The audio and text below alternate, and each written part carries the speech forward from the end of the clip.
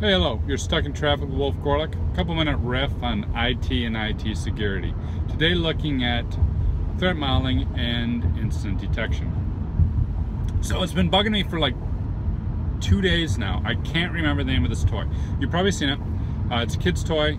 It's usually like blocks or it rotates 3 animals, right? Sometimes more. So it could be like a lion, a tiger, and a bear.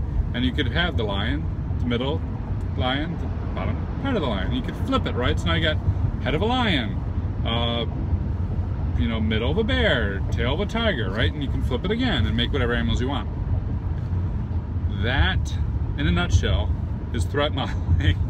And the stages of the threat model can flip from one to another. So keep that in mind, because you can have one level of intrusion, flip it around, use that exact same level of intrusion to get a different target. Sort of like a hippogriff, right, which is a horse and a eagle, or a griffin, which is a eagle and a lion. I can remember hippogriff and hippogriffin, but I can't remember the name of the toy.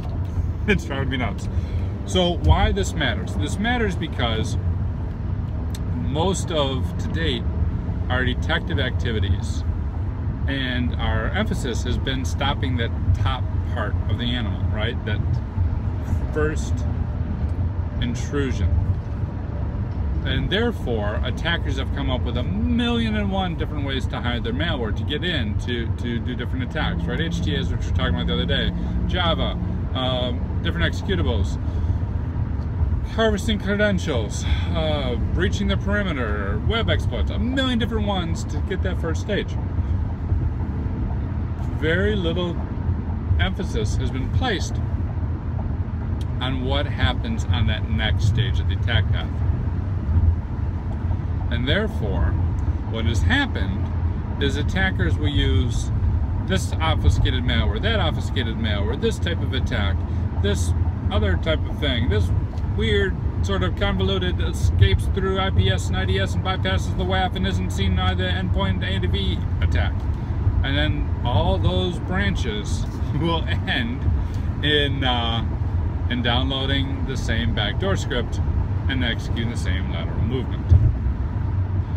This has 2 ramifications. First, when you're doing your threat modeling, you can come up with 1,000,001 first stages and then rotate those stages accordingly and map them back to the different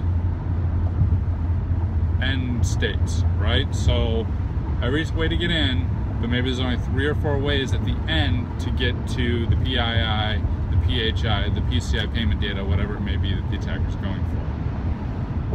And I'm actually thinking about working on a project right now where we're trying to simplify the threat modeling down just to look at those last few stages for this reason. It makes it a lot easier. Number 2 ramification is detective controls that detect that final stage have a significant higher success rate at the moment because attackers are not being detected and caught, and there's not a lot of variety there. So these are things like advanced threat protection by Symantec, ATP, CrowdStrike, some of FireEye's placements, right? Things that are detecting the lateral movement within the environment. SIM rules, look at what Jeremy Nielsen did at Circle City. Those types of things become very, very important because there's not a lot of variety there. It's pretty consistent, and therefore a great area for you to focus your security operations team on.